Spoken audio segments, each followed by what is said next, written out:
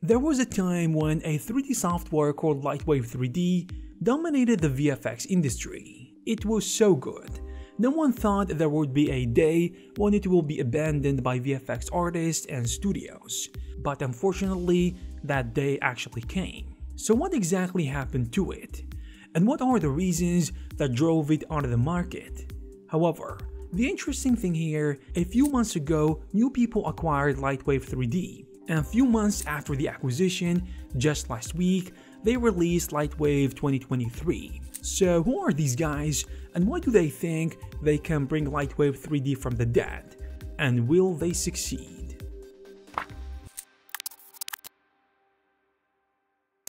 Lightwave 3D has an interesting history that intertwines with the evolution of computer graphics in the entertainment industry. Its development began in the late 1980s at NewTek, a company founded by Tim Jennison, which was considered a visionary in the field of video and visual effects software. The interesting thing is, originally Lightwave was not a standalone product, but a component of the video toaster, which was a groundbreaking video editing and production system designed for the Commodore Amiga computer. Marketed as a personal solution to create something similar to TV production quality or something like that. The video toaster was revolutionary for its time, as some of you guys might remember, offering capabilities such as video switching, chroma keying, character generation, and 3D animation, which were previously only available in much more expensive systems. The thing that surprised me is that the 3D portion of Video Toaster eventually evolved into Lightwave 3D. That 3D portion was actually developed by Alan Hastings, with significant contribution from Stuart Ferguson. Their goal was to create a powerful yet affordable 3D animation tool that could be used in television productions. The early version of Lightwave 3D gained attention for their robust modeling, rendering, and animation tools, which were quite advanced for the time. So eventually, the breakthrough of Lightwave 3D came with its use in television production, particularly its significant role in the creation of special effects for the science fiction series Babylon 5, and this was in the early 90s. This was a landmark moment, as it was one of the first times a television show relied heavily on computer-generated imagery for doing visual effects, which is a statement to Lightwave's capabilities and reliability, and a proof that it was a pioneer in this field. The success of Lightwave 3D in Babylon 5 helped establish it as a serious tool in the 3D graphics and animation industry. Following this success, NewTek decided to separate Lightwave from the Video Toaster suite, which made it available as a standalone product. And this move allowed Lightwave 3D to reach a broader market, including film and video game productions. Over the years, Lightwave has undergone continuous development, introducing new features and improvements in areas like character animation, particle effects, and photorealistic rendering. Before we continue, do you want to create environments like these? If the answer is yes, then this course by Max Hay is the perfect pick for you. Throughout this training, you will learn how to build each of these environments from scratch, picking up along the way important concepts like composition, modeling, lighting, rendering, and so on. You can also check some of the stuff people created following the course. Another bonus for choosing this course is getting the full fantasy/sci-fi asset packs, which is fantastic. And to check it out, you can click the link in the description down below.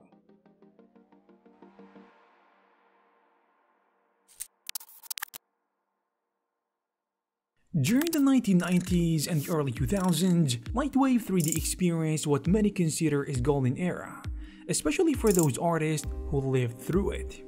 This led it to becoming a major player in the world of VFX and animation, and this period marked a significant transition in the entertainment industry, with CGI becoming increasingly important in television and film productions.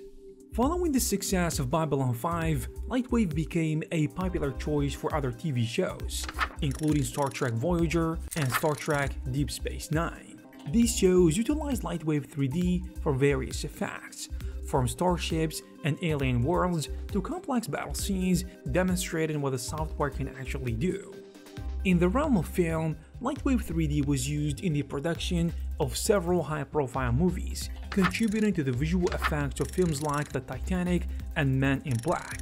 In The Titanic, Lightwave was used to create realistic water effects and detailed shape models, contributing to the film's visual storytelling. In a similar way, in Men in Black, Lightwave helped in creating some of the most memorable alien creatures and special effects.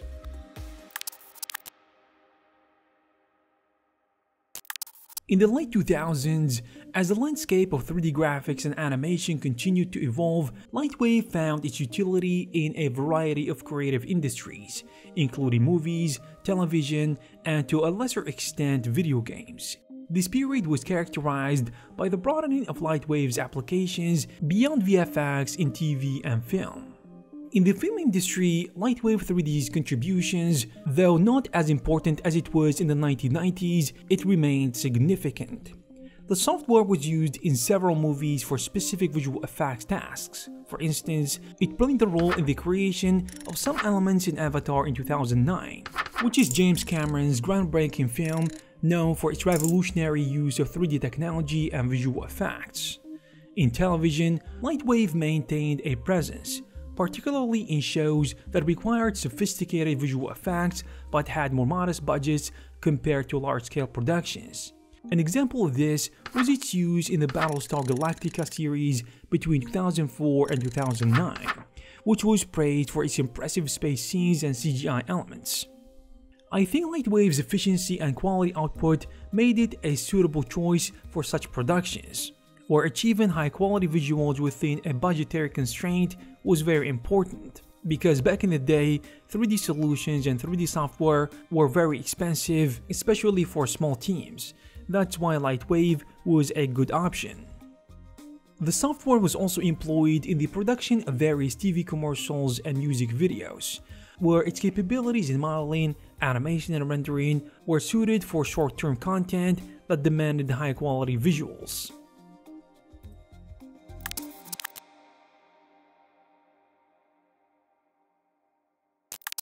Lightwave, once a dominant player in the industry, began to lose its foothold, literally. So despite its early popularity and strength in areas like film and TV production, Lightwave struggled to keep its pace within the rapid advancements and the integration of features offered by its competitors.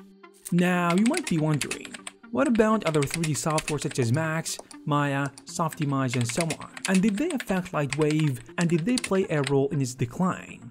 Well, things did not look good for Lightwave, I would say, especially with the rise of competition, and specifically after the acquisition of Maya by Autodesk in 2005 and Softimage by Autodesk also in 2008, which further consolidated the market and shifted the balance of power. These acquisitions allowed Autodesk to integrate the best features of these platforms, which made it, I think, more dominant in the industry, because it had the big three: Maya, Softimage, and Max. In contrast, Lightwave's development was slower, and it couldn't match the pace of change in the industry, which was evident for its users, I guess. Its user interface, once considered innovative, began to feel outdated, and the software struggled to integrate smoothly into the increasingly complex production pipelines that were becoming standard in the industry. And no one knows this better than the people who were working in the industry at the time. As a result, studios and professionals gravitated towards the more versatile and cutting-edge solutions offered by Max, Maya, and Softimage, leading to a significant shift in the industry's software preferences and making the decline of Lightwave and the competitive landscape of 3D graphics software change significantly. The thing is, the competition between these software was not just about technical capabilities, but also about ecosystems and community support. Autodesk, with its extensive resources, was able to foster a larger community of users and offer extensive training and support, and integrate feedback into rapid development cycles. Also, Autodesk integrated software such as Maya into schools, which helped it solidify its place in the industry, because most animation and VFX students are learning the software which later they can use to work in the VFX industry.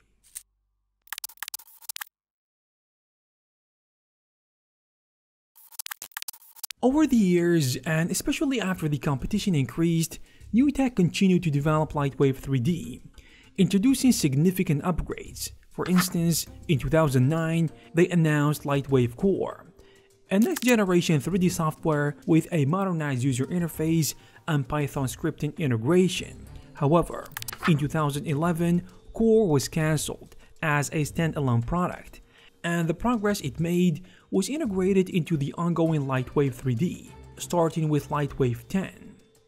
But subsequent versions also brought in more innovation, like Lightwave 11 released in 2012, which included features like instancing, flocking, fracturing tools, bullet dynamics, and so on.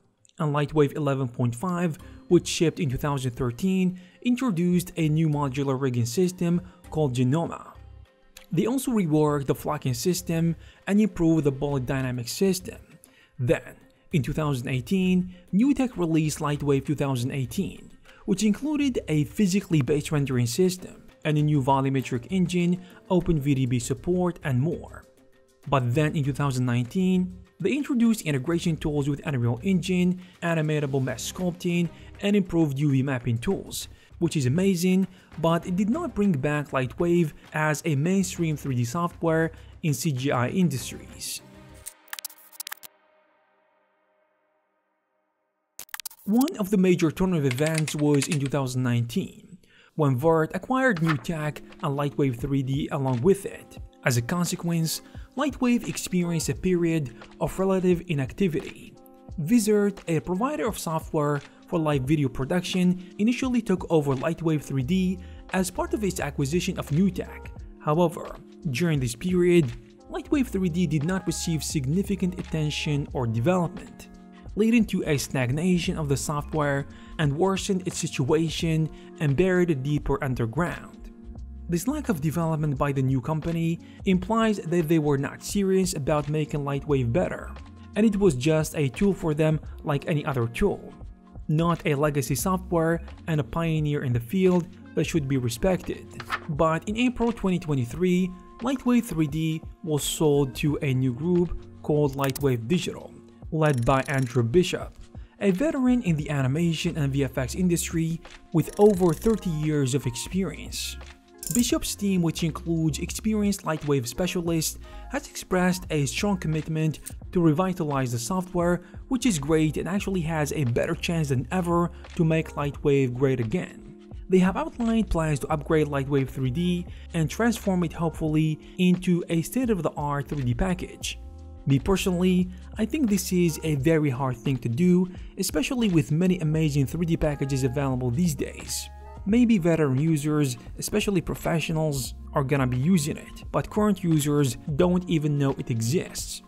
So it's gonna be a very difficult thing to do and a very difficult product to sell, unless they bring in truly innovative features. But the good news is that the new team at Lightwave Digital is keen on implementing significant upgrades and adding new features to Lightwave 3D.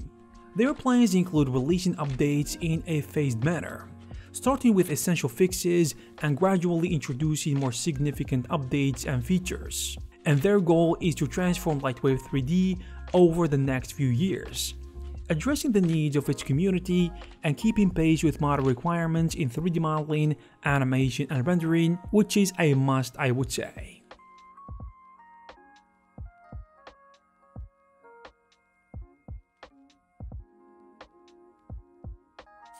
I hope you guys found this video useful and informative. If you did, please give it a thumbs up. You can also check some of our previous videos.